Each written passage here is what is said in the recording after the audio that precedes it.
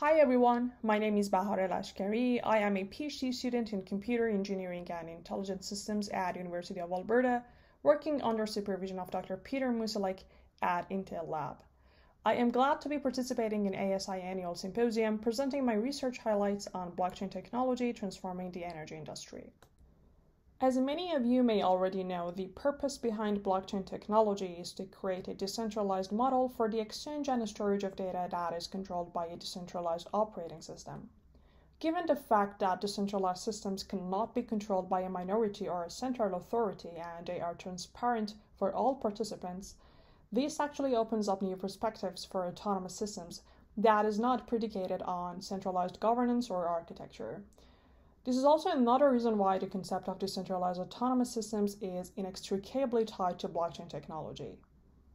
Blockchain has already been through three waves. The idea of the first generation of blockchain developed by Bitcoin's anonymous founder Satoshi Nakamoto was a distributed ledger of information simultaneously validated by a large number of nodes that spread out all over the network. It was a good start at the time, but soon problems started to emerge in terms of scalability, interoperability, sustainability, and of course, speed. So that until now, Bitcoin is one of the slowest cryptocurrencies out there, taking about almost 10 minutes to confirm a transaction.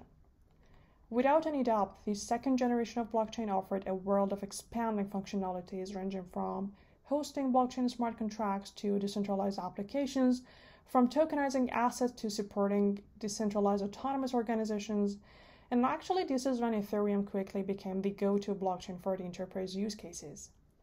Moving on to the third generation of blockchain, which is still the new on the block, trying to fix the failures of the versions that have come before. Focusing on scaling up, the third generation blockchain network is trying to introduce greater interoperability and boost network speed. It also tries to promote cross-chain transactions using techniques such as sharding. Another upcoming progression in the evolution of blockchain is the blockchain version 4. It actually aims to deliver blockchain technology as a business-usable platform that enables seamless integration of different platforms to work in coherence and fulfill the business and industry demands.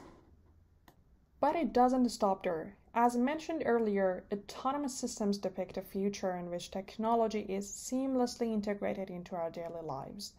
One potential use case in the energy sector is the optimization of energy trading systems, which is the main focus of this presentation. In order to provide a more clear vision and promote the progression of the integration of blockchain and smart grid, we now present a number of practical initiatives and industrial implementations on different smart grid scenarios. As a cryptocurrency initiative, SolarCoin creates and offers incentives for solar energy. Actually, SolarCoin can be defined as digital tokens that rely on blockchain. These digital tokens are maintaining at the rate of 1 SolarCoin per 1 megawatt hour of produced solar energy. The purpose behind this is to enhance the development of the solar energy across the globe, and it will also result in the transition to a solar-based economy from a fossil fuel-based economy, which is the ultimate goal. Another blockchain-based cryptocurrency is KWH that also resembles kilowatt-hour and envisions to lead the expansion of clean energy by reducing the cost of blockchain energy transactions. This is a decentralized application that allows producers and consumers to connect and set up their energy generation resources. Energy Coin is another instance that integrates green energy resources into the local grid by making it more beneficial for producers and utilities, and of course economical for both consumers and government. Another unique blockchain-assisted initiative is Terra Green Coin, which manages biomass waste from agriculture, home, and forestry sources and converts them into useful energy products. These products will have a significant economic value once they are processed into energy. Cycling also is another development as a cryptocurrency which has envisioned to confront CO2 emission and promotes clean energy. For Cycling Coin, the Ethereum platform is employed to utilize this smart contract. With that being said, aforementioned platforms are only a few out of several implementations of different smart grid scenarios being deployed and published. Applications of blockchain technology use each of the blockchain elements to different extent depending on the business requirements, and the potential of blockchain technology for commodity is actually twofold.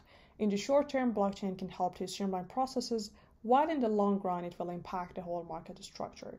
In particular, blockchain technology could simplify transactions on wholesale power markets that are largely impacted through the renewable power generation. And that brings us to the end of the presentation, and I would like to thank you all for your time and attention.